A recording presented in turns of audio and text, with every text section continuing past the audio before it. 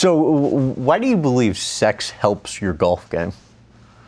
I always have. I'm somewhat of an nympho anyways.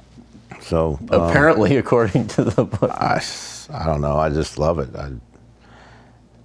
I just feel like in the mornings especially. I mean, it makes a great day. Starts the day off right. Positive attitude. You feel good. Knowing somebody loves you.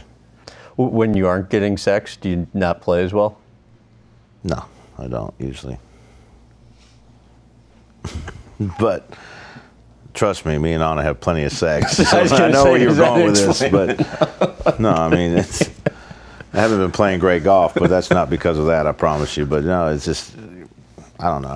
I love sex. I love it. Yeah, I mean, you said in the book, like 3 or 4 times a day and that you're horny all the time. Yeah, I am. I mean, this was 2006. You wrote the book. I'm still the same way, too. I just stupid, but I don't know. I just love it.